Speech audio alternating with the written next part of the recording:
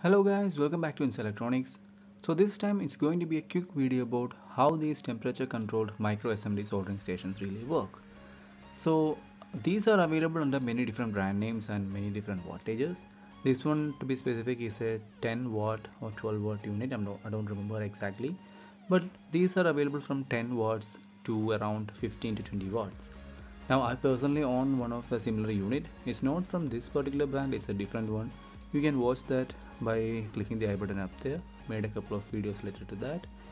Now in this instant, it's very simple. It has an on off switch and a temperature control dial in front of it, and that's all about it. But this one, to be precise, it is a semi-functional unit. Semi-functional because the actual soldering iron tip, which is the soldering element, which is this part right here, uh, it is not functioning. So the temperature controller works, but the actual soldering iron tip does not work. That's the problem with it. And you can see it's a permanently attached soldering iron tip. It's not replaceable, but we are not interested in how this thing works because it's just a coil that gets hot when a power is applied to it. So we are not interested in that. What we are interested is how the actual temperature control works inside here. So we are going to take the output waveform in a DSO, which is sitting here.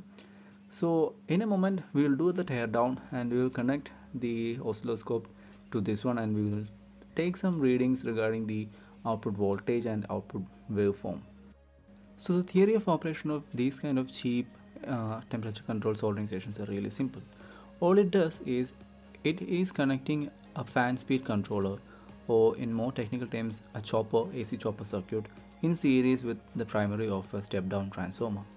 In this case it's a 12 volt transformer. The secondary voltage will be 12 volts, and as we can see there is a small circuit board which consists of the AC chopping circuit, or basically the fan speed controller, and it is connected to the primary side of the transformer. And you can see the input wire goes straight to the switch, and the other wire from the switch is going straight to the fan speed controller, and from there it is going back to the remaining wire of the primary. Now don't worry, I'll put a picture in the screen right now which will bring more sense to what I have just explained. So as you can see in the schematic, they are using a typical triac based AC chopper or a fan speed controller connected in series to the primary of a normal step down transformer for its operation. And just because I'm not in my regular recording area, it's much difficult for me to just get a proper shot of this, especially when I'm recording with one hand. I'm keeping the things with the other hand. But again, I will put proper pictures on the screen whenever it's necessary to make more sense to what I'm saying.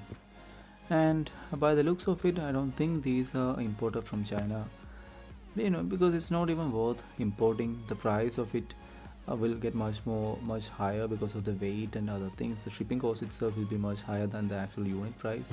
So these are primarily made in India itself. Again, you can still buy it from China, but somebody has built it in China first, and then the Indians have copied it and they started manufacturing it in India itself.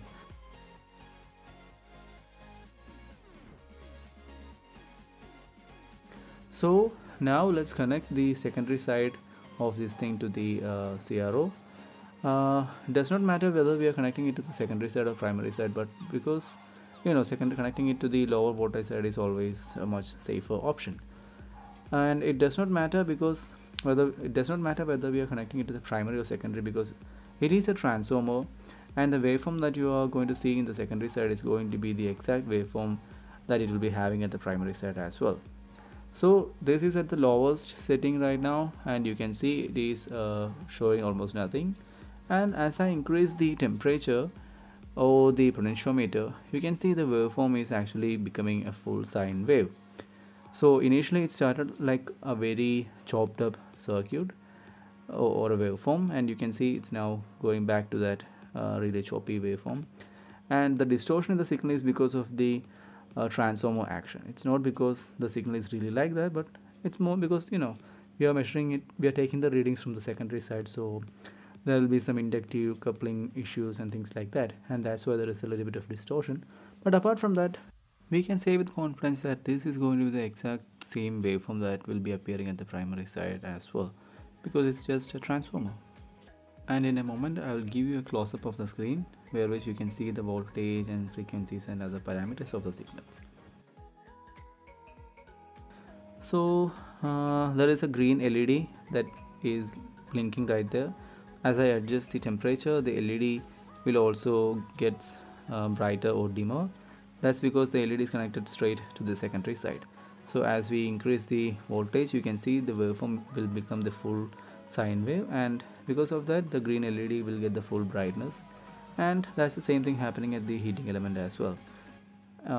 When we are chopping up the AC signal, we are actually reducing the average power that is getting delivered to the heating element, and that's why it changes its temperature. Now here's the close-up of the actual waveform, and you can see how the waveform is changing when I am decreasing temperature. So as we decrease the temperature, the waveform gets chopped up so much that the heating is really low. And as we increase the temperature, the voltage actually increases because it becomes more of a sine wave. And now you can see I have connected a multimeter, and just take a look at the readings. As I am increasing the temperature, what is exactly happening is the voltage is getting increased. So when the sine wave becomes a pure sine wave, the voltage is at the maximum, and as you reduce the temperature, the sine wave becomes distorted, and so the average value at the secondary side is also getting lower.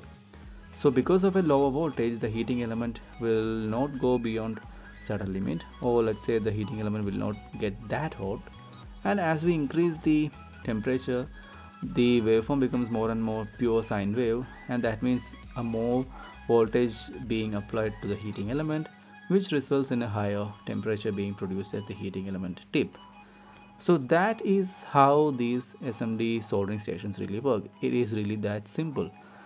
So I hope that the video was useful, and let's see with a different video. So until then, thank you for watching guys. See you in another video.